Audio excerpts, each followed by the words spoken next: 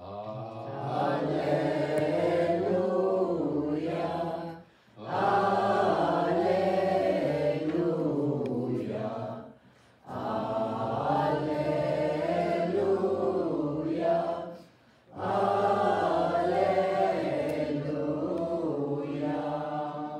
The Lord be with you. And with your spirit. A reading from the Holy Gospel according to Luke. Glory to you, O Lord. The angel Gabriel was sent from God to a town of Galilee called Nazareth, to a virgin betrothed to a man named Joseph of the house of David, and the virgin's name was Mary. After coming to her, he said, "Hail, full of grace, the Lord is with you." But she was greatly troubled at what was said, and pondered what sort of greeting this might be. Then the angel said to her, "Do not be afraid, Mary, for you have found favor with God. Behold, you will conceive in your womb and bear a son, and you shall name him Jesus. He will be great and will be called Son of the Most High. The Lord God will give him the throne of David his father, and he will rule over the house of Jacob forever, and of his kingdom there will be no end." But Mary said to the angel, "How can this be, since I have no relations with a man?" And the angel said to her in reply, "The Holy Spirit will come upon you, and the power of the Most High will overshadow you.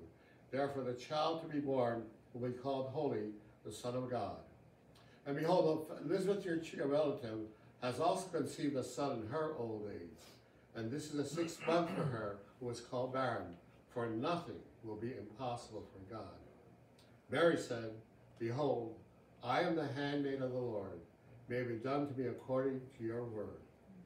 Then the angel departed from her. The Gospel of the Lord. Praise to you, Lord Jesus Christ. Good afternoon, everybody. Welcome to Cora and Rira's house under their cathedral, so we can celebrate and honor this beautiful statue of Mary, because this is the traveling Madonna. That's very unique. People have a lot of statues, but this is a traveling Madonna.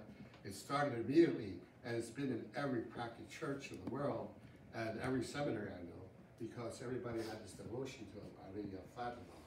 And it's because, of course, the Pope, especially John Paul II. But it's a very important feast because celebration, because it's uniquely ours, in the sense that we in America have really caught the sense of this feast day. You know, there's one thing in America, we have a beautiful devotion to Our Lady because of our heritages. I know you do as people from Puerto Rico, from the, what do you call it, Philippines.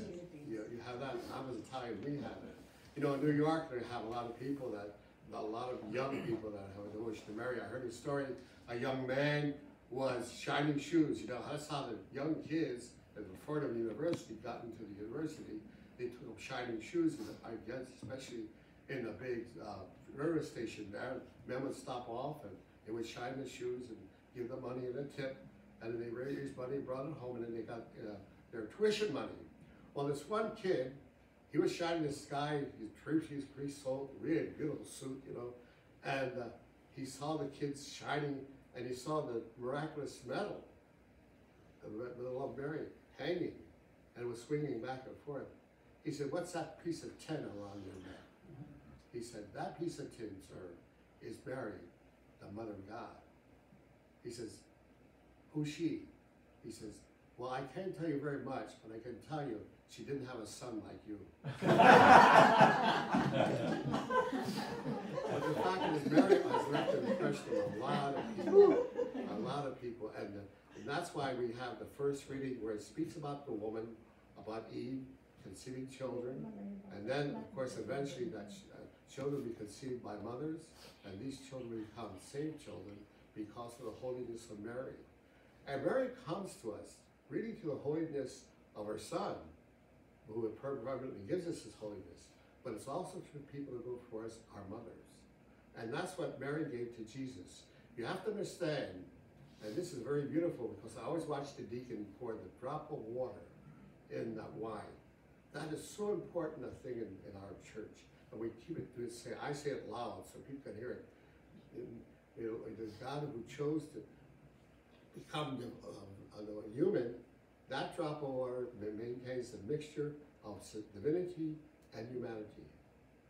Because Jesus joined our humanity, and because he joined our humanity, we get a share in his divinity.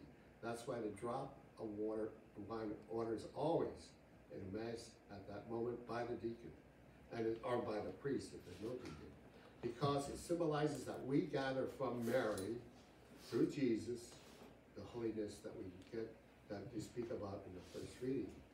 And of course, you realize that mothers, Mary as a mother, Jesus was the child of Mary as a human person. He was a child of God because his father was really the Holy Spirit. God the Father, through the Holy Spirit, she conceived him.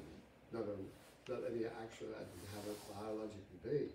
But because of the biology of her body, she got from Mary. Can you imagine how beautiful he must have looked if she was beautiful? And he got all the traits of Mary. That's why we have all these sayings in Scripture of Jesus. It comes through Mary, his mother.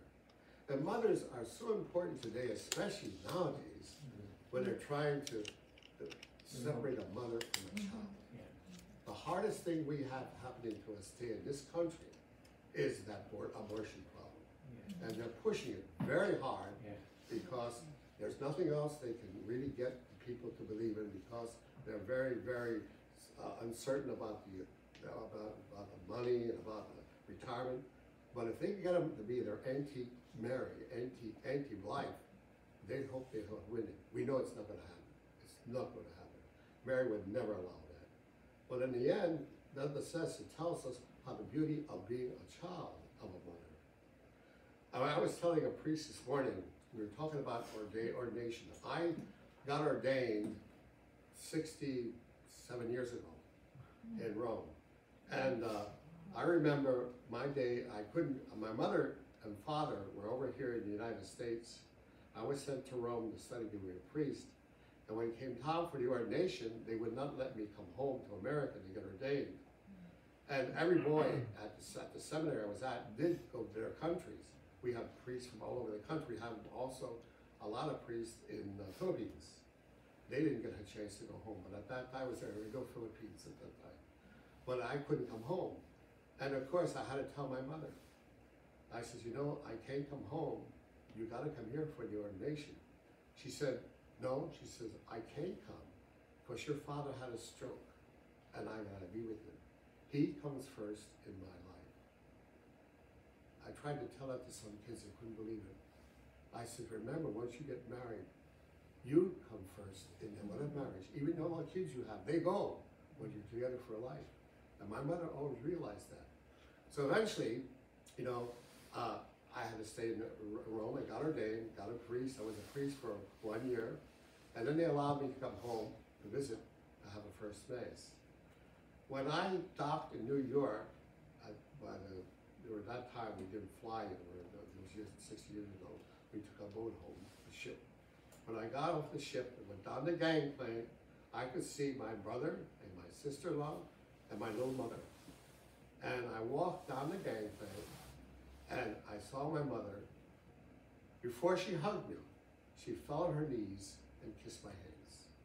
She grabbed my hands and kissed them. Because she saw in me the fact that I had been ordained a priest and something higher touched me than just her womb, you know. And of course, that so impressed me, the fact that when this whole family minute, when I hadn't seen her for 5 years, she first thinks of the love that I received by my ordination. That's faith. Yeah. That's faith. You know, and I think that's the most important thing that you give to your children, is this sense of faith. That's when you have things like this. Some people see this room. They know something holy happens here. I mean, all these is a cross on top. It could be a cathedral. Because all the statues of what we believe in, the faith that we profess, in so many ways is expressed in all the pictures here, and all the statues here. The faith, the hope, the treasury that we have as a faith, it's all encompassed in everything that hangs in this room. And we always see it in Mary. And so one of the things you can do this coming year, and I think this is most important, to pray to Mary to help for those to cannot only defend themselves, to help those in the womb. These are holy creatures. They are made by God, in the image of God. To destroy them really is murder. And that's why we should pray God to first forgive our sins, that we, as loving Americans, can do something horrible like this. That is a sin that really blotches our nation. We never had this in our country before. Some countries will never have it. But we must realize that life is always precious. And the life we have is a life that God gave through Mary to a human being. And because of that, that makes everything